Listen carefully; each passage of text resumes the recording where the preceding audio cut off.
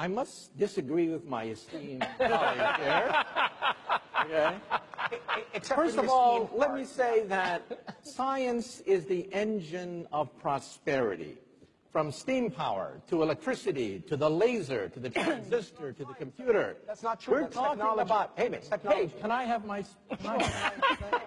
Sure. You had your say, let me have my say. Yes. However, the information revolution has a weakness, and the weakness is precisely the educational system. The United States has the worst educational system known to science.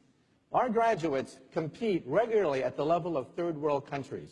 So how come the scientific establishment of the United States doesn't collapse?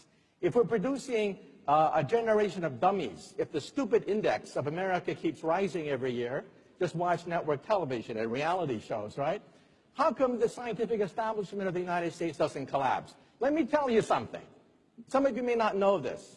America has a secret weapon. That secret weapon is the H-1B. Without the H-1B, the scientific establishment of this country would collapse. Forget about Google. Forget about Silicon Valley. There would be no Silicon Valley without the H-1B. And you know what the H-1B is? It's the genius visa, okay? You realize that in the United States, 50% of all PhD candidates are foreign-born? At my system, one of the biggest in the United States, 100% of the PhD candidates are foreign-born. The United States is the magnet sucking up all the brains of the world, but now the brains are going back. Right. They're going back to China. They're going back to India. And people are saying, oh my God, there's a Silicon Valley in India now. Oh my God, there's a Silicon Valley in China. Duh! Where did it come from?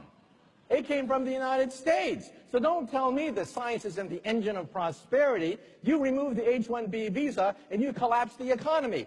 In Wall Street Journal, editorialized against a congressman who wanted to ban the H-1B, saying they'll take jobs away from the American people. The Wall Street Journal said, look, there are no Americans who can take these jobs. These are at the highest level of high technology. They don't take away jobs from Americans. They create entire industries. And so that's why we have an Achilles heel, and that's the educational system. And again, sociology majors are not necessarily going to be the ones determining the future of Silicon Valley, but physicists, engineers. We need more of them, not less. The irony is